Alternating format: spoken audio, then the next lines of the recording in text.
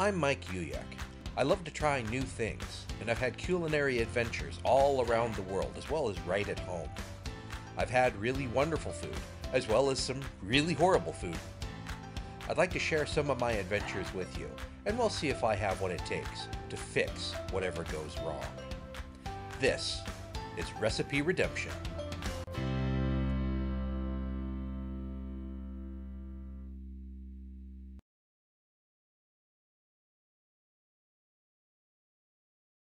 Hello, and welcome to another episode of Recipe Redemption. I'm pretty excited for today's installment in the market of mystery because I got a big meaty package in the mail. And what was in it? It was pretty nuts. What was it? Nuts. These nuts! That's right. Today we're doing Rocky Mountain oysters. In Spain and Portugal they're known as criadillas. In Mexico, huevos del toros. Here in the US, if we refer to them at all, they're called bull fries, or cowboy caviar, prairie oysters, swingin' sirloin, beef tenderloins, dusted nuts, the family jewels, or most commonly, Rocky Mountain oysters. We're going to be talking about testicles, why we started eating them, how to prepare them, how they taste, and yes, why we might consider continuing to eat them. The Romans used to eat these by the ton, believing them to be good for male fortitude and as general aphrodisiacs. Testicles, also referred to as testes. In Latin, the word testis, with an I, means witness. In ancient Rome, it was the custom for men to place one hand on a testicle when taking an oath in court. You can read into that what you want, but more generally in the U.S., Rocky Mountain oysters, or beef testicles, were eaten primarily by cowboys, since they'd have an overabundance of them in the spring as they castrated the new calves, which makes a steer less aggressive and easier to handle in general. Waste not, want not. Although more sophisticated, genteel preparations have since been developed, the cowboys would often just throw the freshly separated testicles right on the coals of the campfire and then fish them out a few minutes later and eat them piping hot. There are even festivals devoted to the Rocky Mountain oyster. Perhaps the most famous or infamous of which is the Testicle Festival in Clinton, Montana. You can practically eat your weight in the stuff if you so choose. I think there's actually an eating contest at some point, but they're available the entire weekend. When I visited there a few years back, I think I got there before the real festivities got rolling, because there wasn't much on offer, and I wasn't really there to separate the testicles that were still attached to their owners, if you know what I mean. Which I will warn anyone who may be interested in attending the festival in person, that is in fact something that is on full display at certain points. Why should we eat testicles? Well, they're a great source of protein, omega-6 fatty acids, and again, waste not, want not. They're a part of the cow that is readily available. It's just you don't see them that often because they're not that popular. There is sort of the ick factor, but you know, But let's think about it for a minute. They're organs. They're not muscular, so they aren't tough in and of themselves. They have a bit of a membrane around them, which can be a little tough, which is why typically they'll skin the membrane, which is actually pretty easy to just peel it off, slice it up, and typically it's just sliced up, breaded, and fried, which we'll be trying today. I have heard also that if you grill or pan sear, the higher heat actually causes that membrane to kind of crisp up. And so we're going to try that as well, just to see if one of these is actually tasty as, I won't really call it a steak because it's not a steak, but cooked up kind of like a steak, pan seared. And we're just going to see what it's like. So it's not going to have any muscle fibers to it. It's, like I said, it's not going to get tough, but you know, that sort of they're sort of squishy. I mean, as one might imagine if one has touched a testicle in one's life. Um, they're squishy and soft. They're a glandular organ, uh, so it's going to have that slightly spongy texture to it. Cooked, obviously it firms up, but it still has that sort of easy to chew mouth feel to it because it doesn't have any muscle fibers to it. So you do need to cook it quickly and relatively gently. Deep frying is not the gentlest way of treating it, but because it doesn't spend a whole lot of time in there, as long as you don't overcook it, it should still have that sort of slightly softer, um, just barely chewy texture to it when it's fully cooked. So let's give them a shot, see what happens. So here we go. Two noble testicles, both alike in dignity. I'm going to work on this one, set the other one aside because I'm just going to pan-sear that one. And this is going to sound bad, but I've never handled testicles before. So I have no experience in skinning these. This is all an experiment. And as it turns out, the membrane on the outside is kind of like leather. I'll admit my cleaver isn't the sharpest knife, but it's not making a dent. So I got my boning knife. Well, Chris's, really. And you can see just how much force I'm trying to apply to this to get it to cut through at all. And that's a sharp, sharp knife.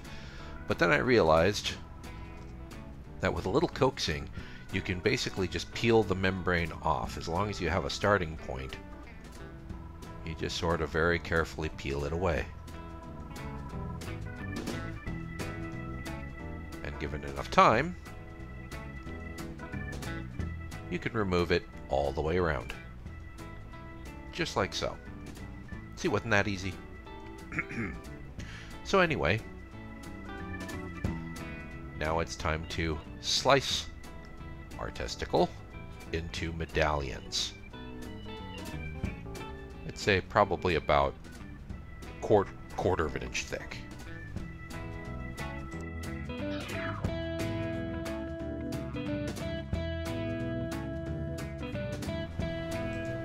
Time to cook.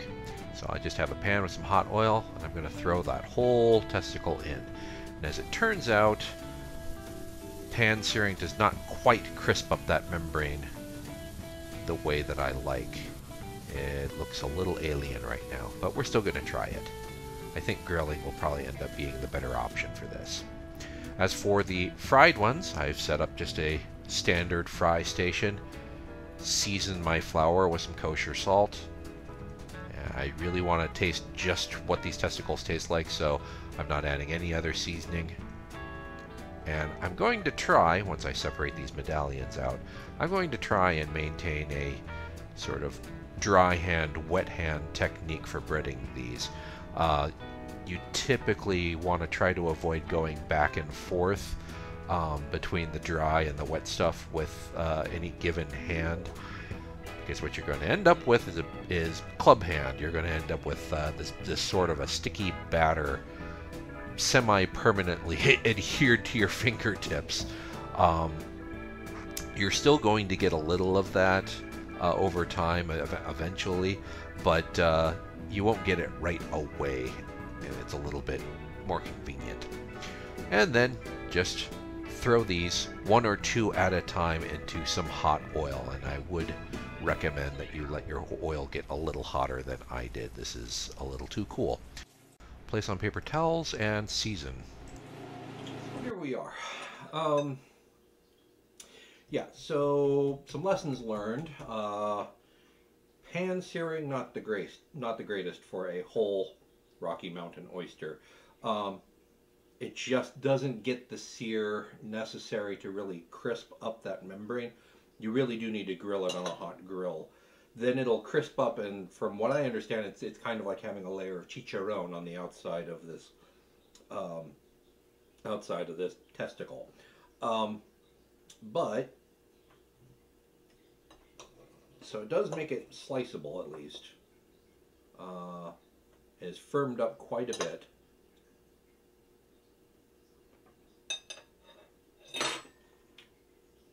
Quite a bit.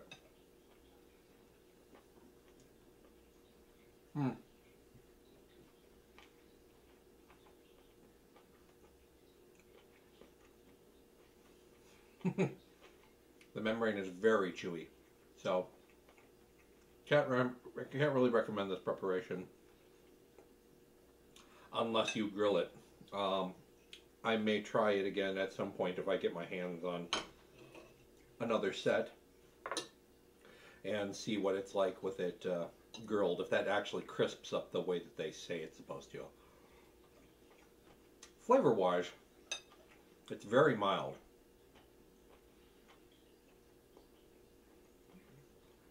And once I actually tuck the chewy bit to the side, the actual meat of the Rocky Mountain oyster is, it's not quite pate-like, but it's very smooth.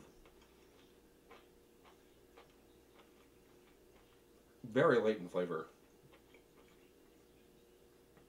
Actually needs more salt. Let's try one of the fried ones.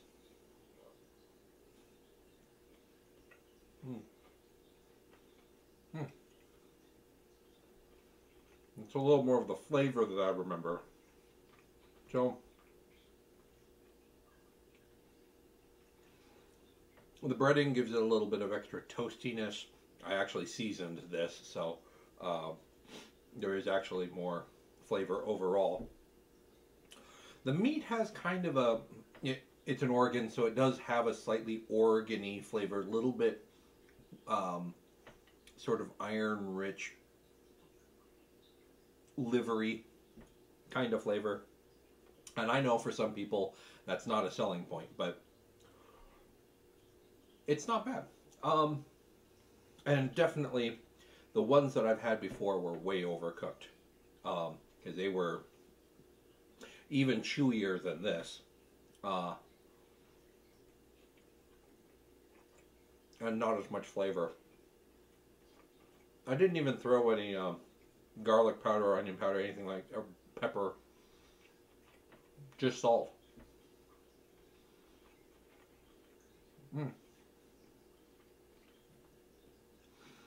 It is actually quite tasty. Now, I know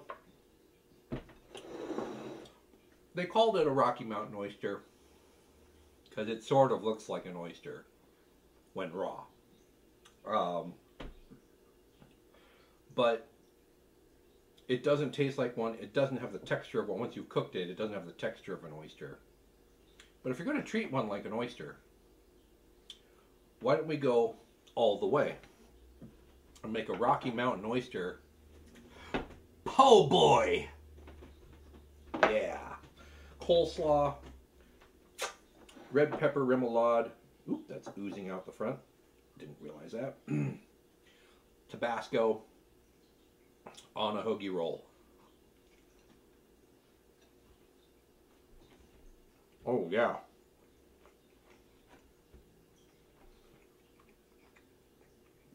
Oh, that is a little bit of all right. The red pepper remoulade, which I have made on a couple of occasions on this channel, but if you want a reminder of how to make that, it's super easy. I'll post that down below. But the sort of vegetal earthiness of the red pepper remoulade and the richness of it, because it is kind of like a mayonnaise basically, and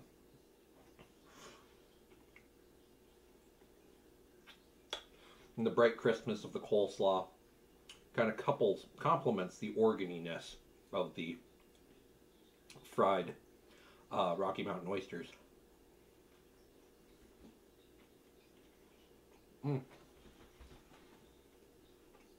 That little bit of hot sauce and the vinegar from the hot sauce too.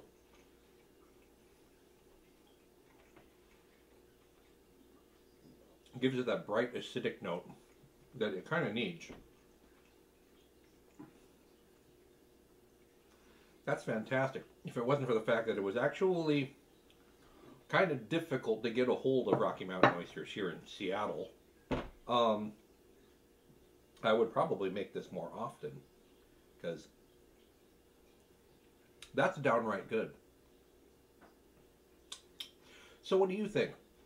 Do you have any ideas or things that you've already actually tried for preparing Rocky Mountain oysters in unique ways that maybe would help expand its appeal into sort of mainstream culinary culture? Let me know down in the comments below. And as always, I'm encouraging everyone to subscribe to the channel, like this video, and definitely hit the bell down below for notifications so you know when I post another video like this one. So, until next time, I'm going to finish my lunch, and I'd like to thank you for watching. I'm Mike Uyak, and we'll see you next time on Recipe Redemption.